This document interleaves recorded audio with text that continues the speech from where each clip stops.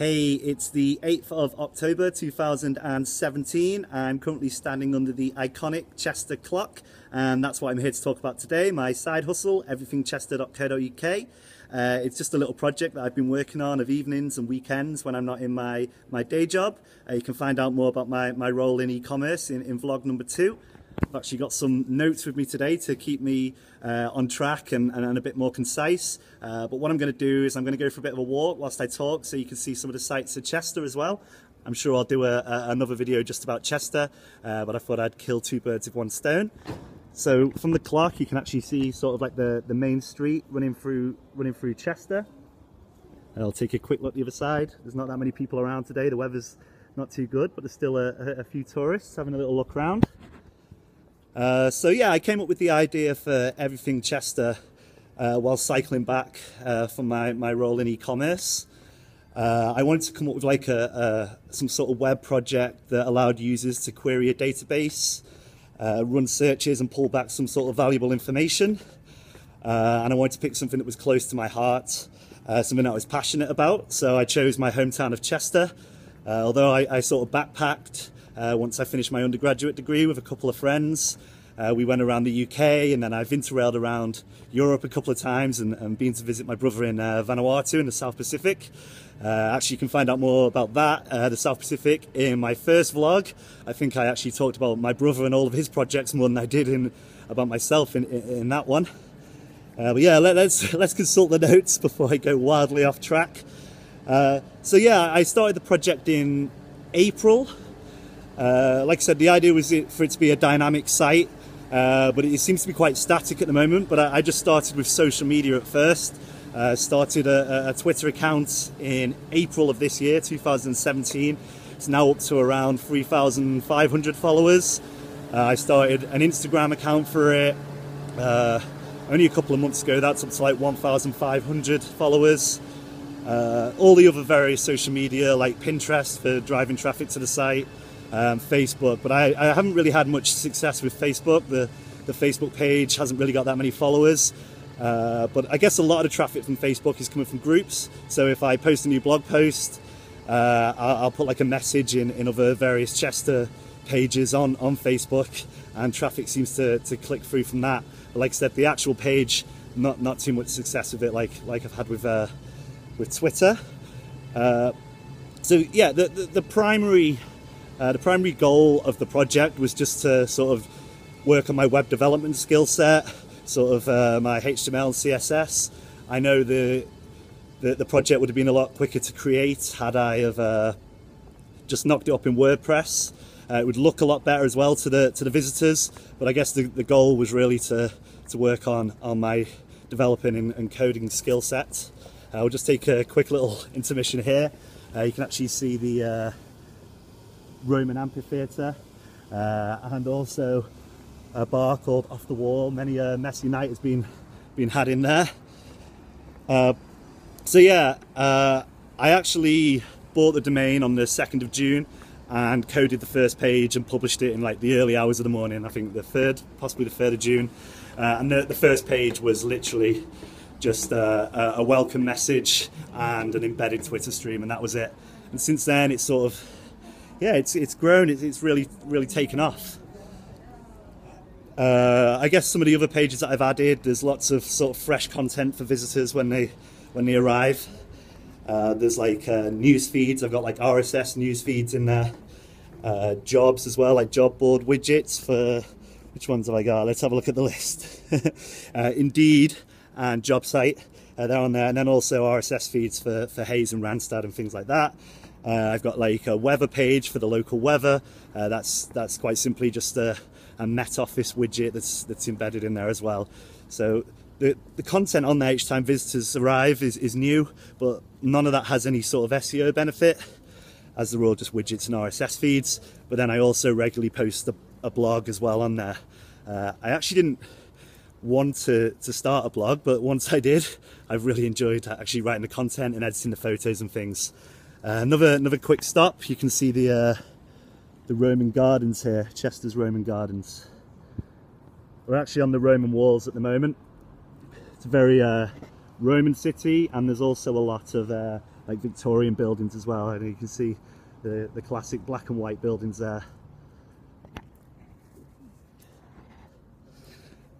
Yeah, so the project's also caused me to like meet up with a lot of different people. People contacting me through like LinkedIn and Twitter and things like that. I met up with a lady who's been working on like a website called Up Today, which is like a what's on guide for Chester. So they've come up with like a map where users can go and sort of pin events and like locations on the map, and it's sort of, the idea is everybody can contribute towards it. They're struggling at the moment, although they've kind of got all the coding down. They're just trying to promote it. It doesn't really work unless everyone gets involved and starts like pinning things on the map, all the events going on in Chester and Cheshire. So I embedded that on sort of my what's on page. They said I could go ahead and do that because it's more exposure for them. So that's kind of caused me not to go down the whole dynamic side of querying a database. We'll get round to that. But yeah, we'll just take another quick break. You can see the Grove and the bridge over there in the distance going over the River Dee. And this restaurant down here is called Hickory Smokehouse. It's great for like briskets and pulled pork and really like slow cooked meats as well. Thoroughly recommend Hickory's if you're in Chester for the weekend. Always book ahead though, it's always fully booked. Yeah, so I've kind of put some other little cool things on the site as well, like Google Translate, so you can translate the site into like over 100 languages.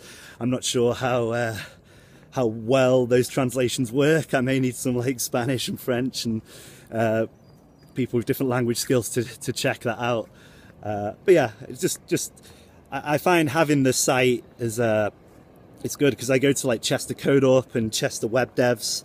So as I'm picking up new development skills, I can sort of implement them straight away on a live project. So it's always cool to do that. So I suppose the faster you actually apply the skills you're learning, they stick in your head then. But yeah, so let's have a look at the list. Okay, yeah, so the primary goal was sort of my web development skill set, but like a secondary goal, which wasn't the main intention, but now I've started to love doing that as well, is like the marketing of it and the promotion. So all the social media side, and just trying to drive as much traffic to the site as I can.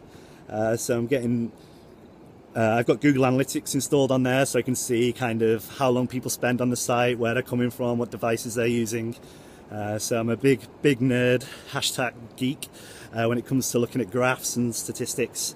So I love doing that, but yeah, I'm getting a lot more organic visits to the site from Google at the moment, which is always good. It took a while for Google to index the site, but now they have. Those organic results are coming in.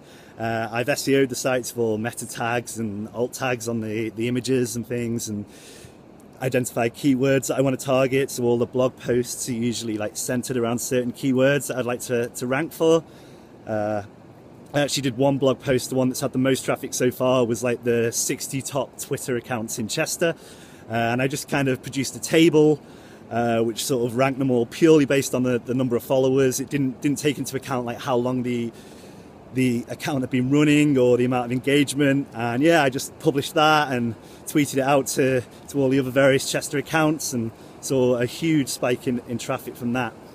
And yeah, I guess the graph's kind of like when I post new content onto the blog and then promote it, there's like a massive spike, and then when it settles back down to the base level, it's always just a little bit higher. So just chipping away at that. And I also go to an SEO meetup in Chester as well, so I'm kind of using and applying those skills as well. We'll just stop here again.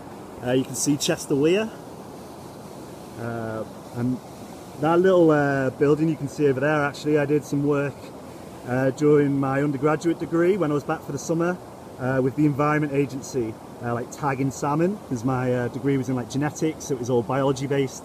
So I was tagging the migrating salmon and yeah, like anesthetizing them to chill them out, putting tags on them and weighing them, measuring them, all that kind of thing. Proper hands-on data collection. Okay, so I guess what I'll do is I'll put a link as well. I've been posting to like Warrior Forum, though the SEO meetup's good. I also post on like the Warrior Forum, which is like a digital marketing forum that's online, and people chip in and you can ask questions and people give you advice. But one of them was the fact that the project has no overheads, and I was like, am I doing something wrong? The whole project costs less than a cheeseburger, to be honest. The domain name costs 99p from GoDaddy. That covers me for the first 12 months.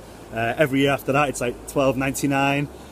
All my hosting is done through Google App Spot. That probably won't scale for free as more and more traffic goes to the site. But hopefully by then I will have monetized it as well. I've kind of got some plans to monetize the site as well.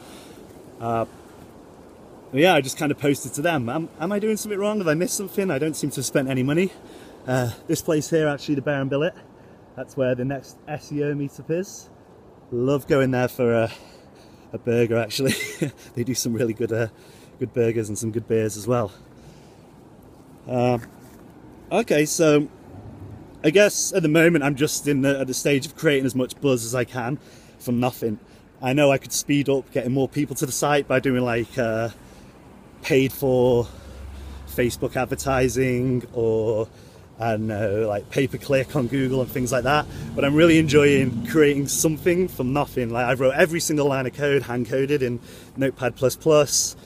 All the content's mine, all the imagery is mine, and yeah, it's cool just seeing people go there, click around the site and interact with it and engage with it, and then tweet and retweet and send messages over from something that's cost me 99p and my time. I have put quite a lot of time into it, but like I said, I'm enjoying the whole process, so it's not really work. I cycle home as fast as I can from work, get back to about 6:30, throw some tea, throw some food inside me, and then start hacking away on the site till probably about 11:30 at night.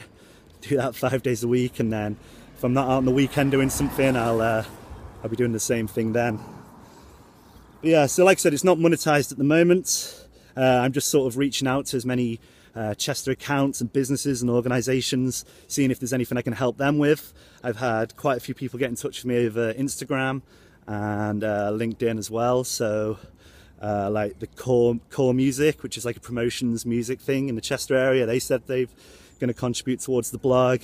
I went to that opening the other day of a furniture store in Chester, got to meet the Lord Mayoress, and sort of all these things have come about because of the site. I'm actually, as soon as I finish this video, going to head straight to Hull, one of the suburbs of Chester, on the other side, on the English side of Chester, and attend a swing class, so get my dance on. And yeah, that again came about because of the site. So they got in touch. Maria from Cheshire Swing Cats got in touch saying she'd like to contribute towards the blog. Obviously I'd promote that as well. So if people provide blog content, all I need is the imagery and the text. I'll format it how they want it, put it on the site, and then tweet it up, really promote it and drive traffic to it as well. So it's good for them, and it's also content for me that I haven't had to spend time writing, so it's win-win. But yeah, she invited me to like Hull Festival. They were doing like a 45-minute show and then a 45-minute intro dance lesson. So I went along to that and I decided, hey, I'm going to sign up. My Sunday evenings are free, so I'm going to start heading over to Hull now and do that. So yeah, I think I'll leave it there. I'll do my usual, check out everythingchester.co.uk. You can check out the Twitter as well. It's sort of at @every_Chester. I couldn't get everything Chester because Twitter only lets you have like so many letters. And on Instagram and Facebook and everything like that. Pinterest, it's just everything Chester for all of them. Obviously my personal ones as well, contact _Roberts. And yeah, if you're an organisation or a business or holding an event in Chester, just send a tweet over. I'll retweet it, or you can get in touch with everything.chester@gmail.com. Just send over any content, or if you know someone that runs that kind of thing, get them to send it over. I'll happily promote it for them. Brilliant. Right, I'll catch up with you soon.